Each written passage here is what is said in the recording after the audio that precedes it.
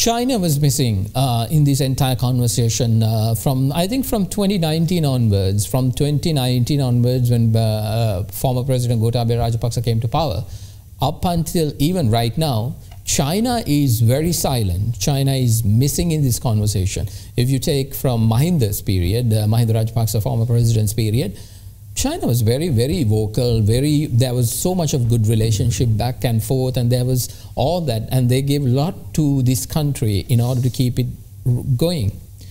Was that a prudent move to distance ourselves from China, and do you think we are losing China at this moment? I don't think we are losing China, because the people in the country have confidence that they need China as much as they need India. India being the big neighbor, yeah, and also our cultural homeland. Yeah. And on the other hand, the closest support can come from India. And it did. And indeed it happened. Yeah. China has been a friend of our people in the country from the time of the rubberized pacts.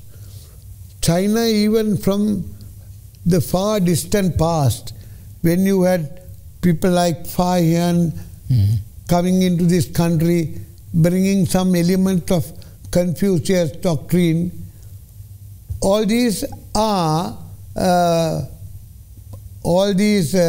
experience this country has had, with India on the one hand, with China on the other hand, appears to me to be necessary partnerships. On the one hand for the people of this country, on the other hand for the government and the people of this country. Necessary partnerships. And China was just offering $1 billion at the time when we declared a preemptive bankruptcy.